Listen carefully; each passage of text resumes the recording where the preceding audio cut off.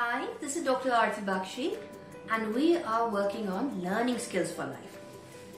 Today, we are going to be working on as calm as nature. Do you want to be strong and still and fresh? You know, when I see these words, there are certain things about nature that come to my mind. Strong? For me, it's a mountain. For you, it may be a tree. Well, let's go with that. How vast is the free space, and that makes me feel free and comfortable and one with myself. And when I smell a flower, I feel all fresh. But maybe a lemon makes you feel fresh. So any of this is your goal. So next, when we take a deep breath in, I am going to go with the things that I like. You may change them, of course. But let's go with the first one.